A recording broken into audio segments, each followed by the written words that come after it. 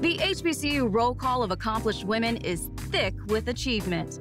The astonishing literary odysseys of Spelman's Alice Walker, the hypnotic melodies of Grambling's Erykah Badu, the indispensable advocacy of Spelman's Marian Wright Edelman, the relentless pursuit of truth and justice by Baltimore State's attorney and Tuskegee alum Marilyn Mosby, the sacred poetry of Fisk's Nikki Giovanni, the groundbreaking sports journalism of FAMU's Pam Oliver, the hustle and diverse acting flow of Howard's Taraji P. Henson, or fellow Bison Felicia Rashad's unofficial designation as Black America's Mom. All confirm that Black women have always been the backbone of our communities and sources of awe, wonder, and inspiration. Michael Jordan, Hakeem Olajuwon, Patrick Ewing, titans of the men's college hoops from that golden era of the early 1980s. But what about the women from that same period of time? Many of those names can get lost to the fog of time. When plumbing the depths of the hoops fans' memories, it can often feel like it's Cheryl Miller and no one else. For our next story, we go back to my hometown, Philadelphia, which happens to also be the birthplace of one of the best women's college basketball hoops players of all time, Yolanda Laney. What is the true nature of our dreams? Random and mysterious stories born from our subconscious, or perhaps they provide a glimpse into our destiny. Laney on the drive. Beautiful. For one of collegiate basketball's greatest female players, it was one such dream that shaped the trajectory of her life.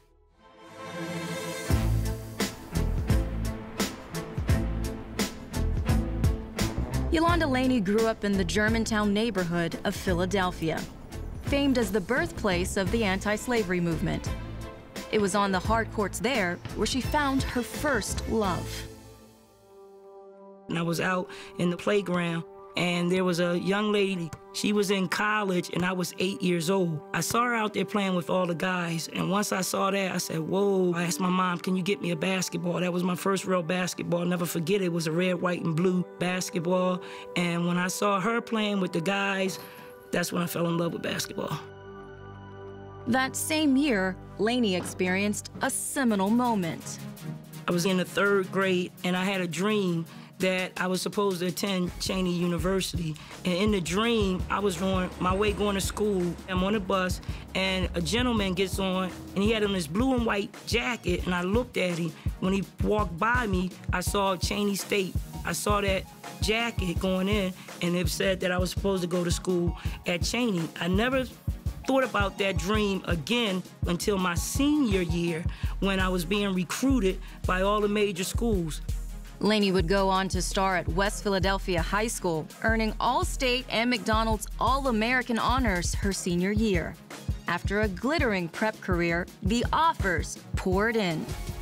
I was getting recruited by over 75 colleges. At the time, my top choice was the University of Kansas. I had offers from Michigan, Tennessee, Georgia, South Carolina, Connecticut. But destiny had another plan. One of Laney's counselors from a local recreation center took her to see a game at a small college on the outskirts of Philadelphia. He took me up to Cheney University, and I was like, this is where I had the dream that I was supposed to go to school. I hadn't thought about Cheney. I didn't know Cheney was right in my backyard, that it was a powerhouse basketball program in the country. They were in the top 4 that year. So I went up to Cheney, I sat there, I watched the game, and I was so blown away with the talent that was on that floor. Starting at guard for Cheney State, number 44, a 5'10" sophomore from Philadelphia, Pennsylvania, Yolanda Laney. Laney played for legendary head coach C. Vivian Stringer, and over 4 years they built an unassailable legacy. Yolanda Laney, great ball control, beautiful move. Delaney driving on Rodman, scores! In 1982, Cheney became the first HBCU women's basketball team to make it to a national title game. I think that Choosing an HBCU, I've said this over and over again. I wouldn't change my decision for a second.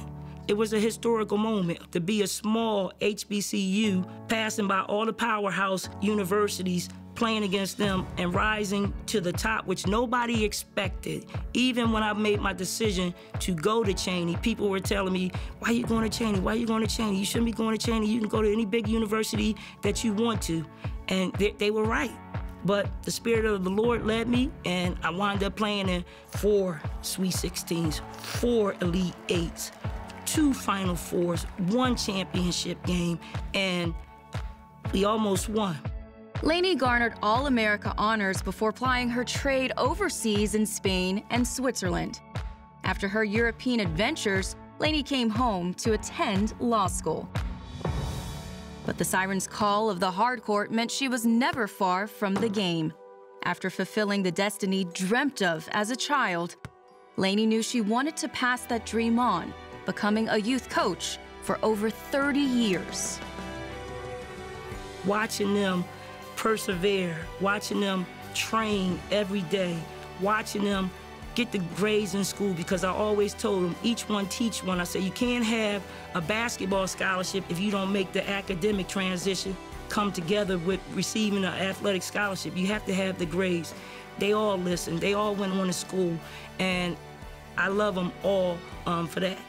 Those kids are my legacy.